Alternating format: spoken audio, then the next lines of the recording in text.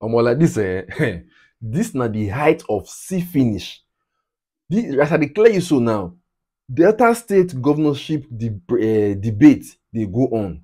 And guess what? As usual, PDP and APC candidate not show up for the debate. That's to say they big past the people of the state. I mean, they're too big to come talk to the people they won't govern.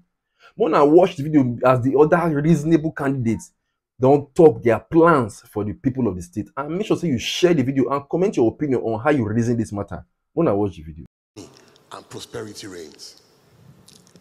The vision, the roadmap simply goes by enthroning righteousness. Righteousness in our land, righteousness in governance. Because one of the biggest problems in Delta is the kind of impunity over the last 24 years that has reigned. And so what we want to do is lay a foundation of simply doing the right thing. The right thing in terms of accountability and integrity in governance. The right thing in terms of fairness, equity, and justice.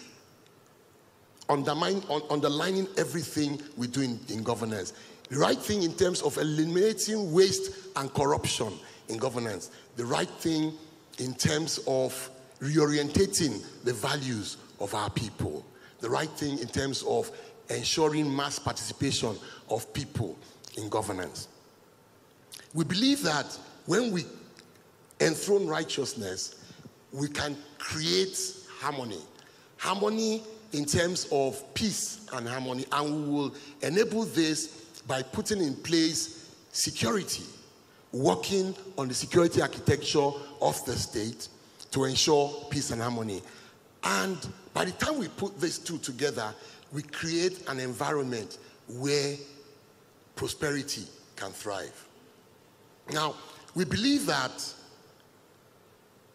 what will underline prosperity is the well-being of our human beings. So we would ensure that we put in place good health care, good education, and we ensure we have good infrastructure across the land. But more importantly, we are not going to leave the prosperity of Delta to chance. We will engender prosperity with 8 key prosperity drivers. Deacon Pella, yes. Your 4 minutes is up. Thank you very much. Yes. Thank you.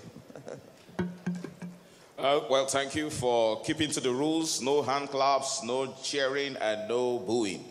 It is now the turn of Chief Kenneth Baggy.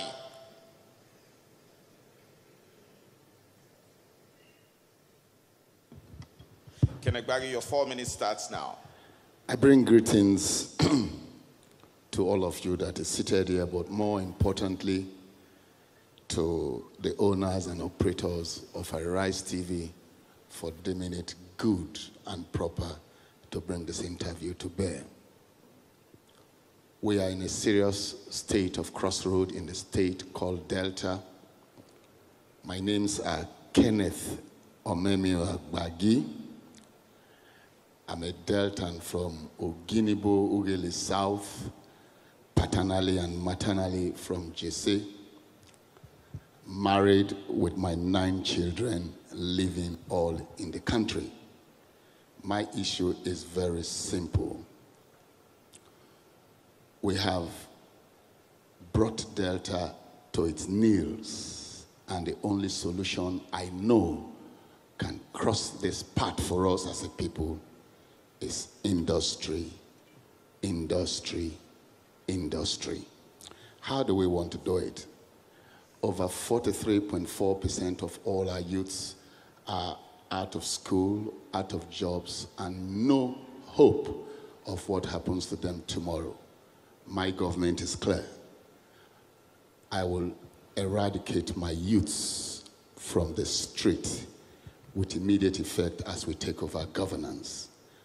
But put it very mildly, I do not think that the requirement for being a governor of a state like Delta is a child's play. I was once the chairman of the Legal Aid Council of Nigeria. That opportunity afforded me to look at everything that has to do with oppression, imprisonment, incarceration in this country. I was the former chairman of Delta State Development and Property Authority in Delta, and I moved to become the former minister for state education, where within 1 year, I created 13 universities in Nigeria. But put it mildly, I'm a businessman more than being a politician. In my private life, as I speak to you today, I have engaged and I continuously engage over 6,000 youths in this area of Delta State with my 2 massive malls, the one at Deco Road and the one at PTI Road. I resonate as the first black man in the whole world to become or attain that coveted level of being an AKS member of Rotary.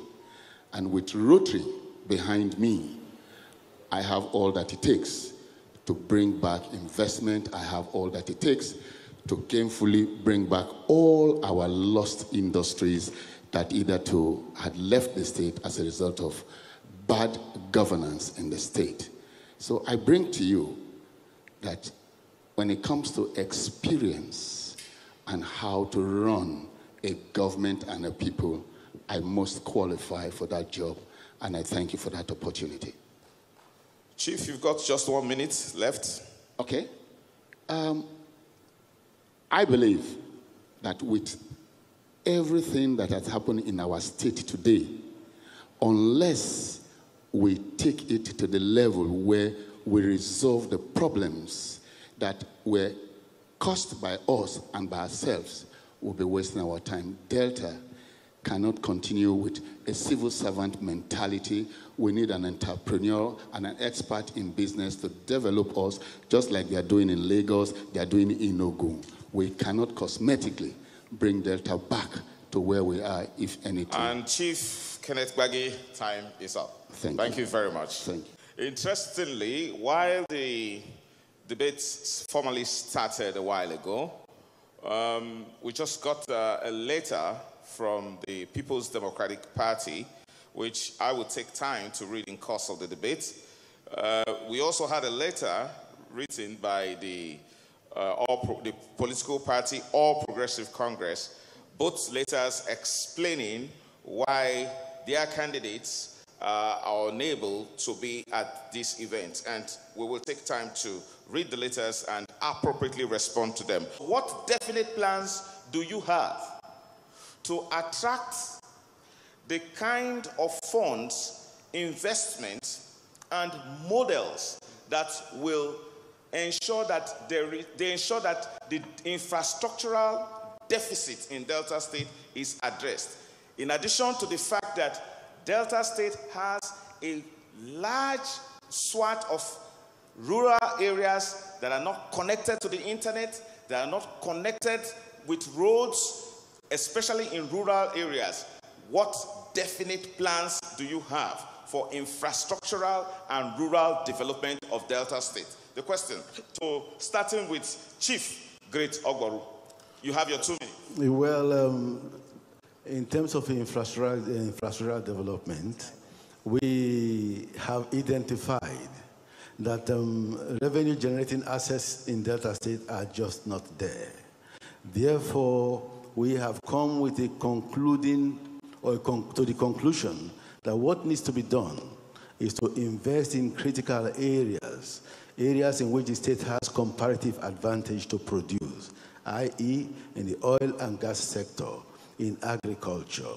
And that investment in these critical areas will actually lead to fiscal infrastructural development. But I also want to say that when we talk about infrastructural development, we believe that the best infrastructural development is the investment you have in the human resources portfolio, because that investment is able to regenerate investments. So investing in critical areas like in the oil and gas, in the marine sector, in agriculture, in human capital development, we think that the road to infrastructural development is clear. But precisely, we're looking at modular refineries, we're looking at investment in marine ocean-going vessels, we're looking at making sure that our agricultural sector is mechanized. And when that is done, the infrastructural requirements that you need will make this a better place for Delta State. Your 2 minutes is up, Chief Ogboru.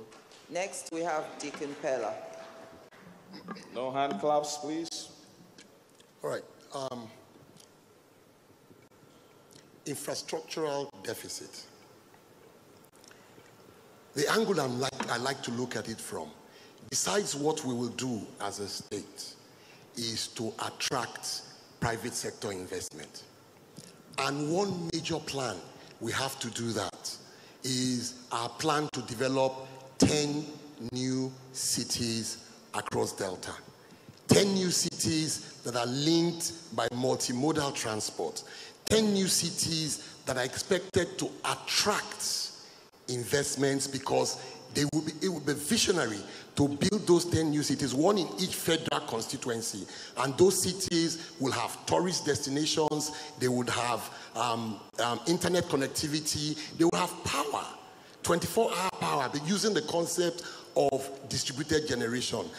The idea is that when you have places that you can easily go to plug in, for example, you have central sewage in those cities, someone can easily come to build a skyscraper there. So the thing we will do is start with those 10 cities, and the kinds of investments that will come in, private sector investments, will enable us build them and enable us to connect them. Those cities will be built in largely the rural areas of Delta. That way, Deacon Pella, you are talking about creating 10 cities, and yes, your 2 minutes is up. Thank you. Now we go next to Chief Kenneth Gbagi of the Social Democratic Party. Chief Kenneth Gbagi, your 2 minutes starts now. Thank you very much. Delta State infrastructurally has stopped any development since 1999 to date.